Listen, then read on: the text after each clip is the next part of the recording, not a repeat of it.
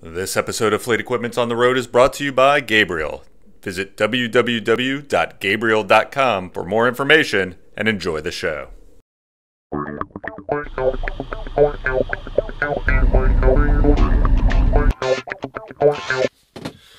So, hey Jason, are you sure you know where you're going? I think Dean's right. I don't recognize this at all.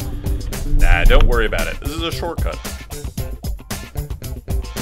Fleet Equipment's editor-at-large Carol Birkland visited Peterbilt at the Texas Motor Speedway to take a ride in Peterbilt's autonomous truck, which features radar-based adaptive cruise control that automatically accelerates and decelerates to maintain safe following distances, and lane departure warning systems that use cameras to detect lane edges and striping and alerts the drivers if the vehicle is drifting outside of the lane. So let's strap in and sit shotgun in Peterbilt's autonomous truck. Over to you, Carol.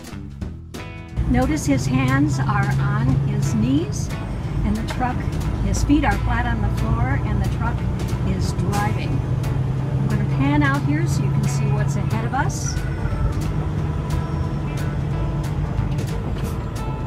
You can feel the motion of the vehicle. It's sensing the road. It's handling our ride. What do you like about this truck? Well, I'm a technology enthusiast, so I like to think about the possibilities for what the future holds with autonomous vehicles. I definitely see, just doing this demo, you hear people talk about how boring it is to drive laps at this ride and drive kind of event, so it's nice to be able to sit back and let the truck do the work for you. For more heavy-duty truck news and feature stories, head over to www.fleetequipmentmag.com.